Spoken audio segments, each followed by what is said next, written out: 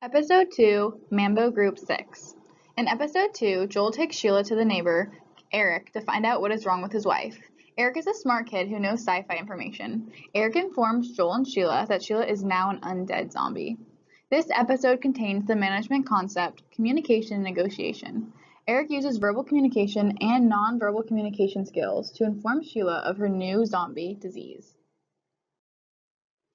Eric, can you tell me what's wrong with my wife? Okay, let me look. Sheila, look at me. Look into the light. Have you had any cravings for human flesh? I've been eating a lot of raw meat. Raw meat? Okay, I think you're undead. Undead? Yeah, undead, like a zombie. What do you mean? Joel, I'm using verbal and non-verbal communication to tell you that your wife is now a zombie and she needs to eat flesh.